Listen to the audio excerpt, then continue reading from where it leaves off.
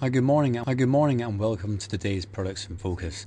So, looking at the US30, you can see we've actually had a very, very strong move to the upside right there.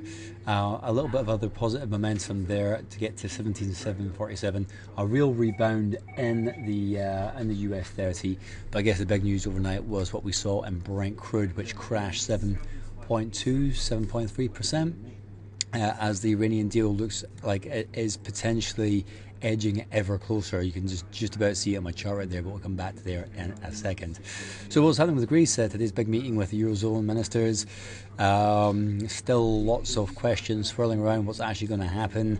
The Greek finance minister yesterday resigned. Apparently Eurozone creditors, if things are going to get serious, don't want to have to negotiate with him. But today, I guess, in the day, most global markets edging up ever so slightly. Germany 30, UK 100 just slightly up. Well, as you can see there, from the session yesterday, it was slightly up.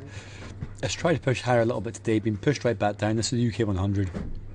On the wrong side of 65.89, with 64.15 still being the potential support. The other technicals are still relatively neutral. To be honest, we should know more in just a small number of days as to what's happening with Greece, if they're going to be staying in the Eurozone, if they're going to have to exit the Eurozone, if the ECB is going to continue to loan them money.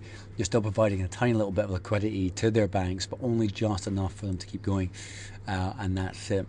Moving on to Japan 25, moving up higher. Chinese stock markets finally managed to post a positive day today after yesterday's very volatile markets across there. Japan 25 moving up ever higher above both moving averages. Still a little while away from 20,868, with the other technicals relatively neutral, but at least it's above those moving averages and maintaining the right direction. So looking at dollar yen, 122.73, an okay day yesterday, edging up a little bit higher just now, but still big question marks around the US dollar and future interest rate hikes, depending obviously what happens with Greece. That's going to cause a lot of issues, global demand. Think about China as well. So it's kind of interesting to see that the US dollar is trying to gain a little bit of extra strength there, especially against the safe haven Japanese yen. So certainly had a decent day yesterday. It's ever slightly higher today. We'll have to see how that continues on. And not a huge amount of economic data. There's a US trade balance data due at 1:30 today, UK time. So let's have a look at crude oil West Texas. Absolutely smashed yesterday.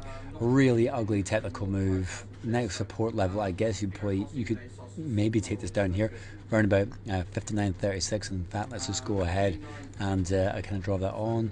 Now we've broken below that as well. You are pretty much looking at down here. Now, the Iranian deal just has a few more days to go through. There's still a lot of things that could cause it to fall apart. Apparently still having issues over sanctions around ballistic missile technology and whether or not they're allowed to go ahead and look at that or not. But if they are going to get a deal, that would cause a lot of extra crude potentially for the market at a time where global demand questions are certainly being raised. So very ugly technical breakout yesterday, with 49.39 on West Texas being the next potential plausible support level. Moving on to gold, grinding lower as ever, 11.37 as the next potential support. Other technicals are relatively neutral. There's not really much to report here. Gold is a bit of a funny one right now, to be completely honest. So euro dollar not getting completely smashed as everybody thought it might do, trading below 1.11, which is negative from a technical analysis perspective, because it's trading below potential support. Next potential support, 1.0786. The technicals, to be honest, are relatively meaningless at this stage, with such a big fundamental factor hanging over this FX pair. You can look at the dollar as in how will the trade balance data do today. If it comes out really good, you could see EU dollar drop a little bit lower. If we hear anything more about what's happening with Greece, and that's positive or negative, you might see an impact on that as well. So moving on to GBP USD, resonating around about 1.56. We managed to get above there last night, but we're back below there first thing this morning. I can see on the intraday charts that it's just ticking down relatively aggressively on the short-term chart. You don't really see it that much on the daily chart, but on the intraday chart, looking at 5 minutes, 1 minute or less, it's basically straight down first thing this morning. Negative cross on the MACD. A number of sessions ago, we had negative technical signals from the RSI and the slow stochastic. But again, we do have sterling and US dollar data that could have an impact. So today is trade balance.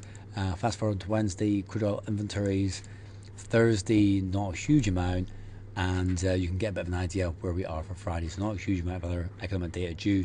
It's all about Greece still and what's happening with China. So keep your eye on the chart forum, make insights part of your day going forward, and join me again tomorrow to find out what happens.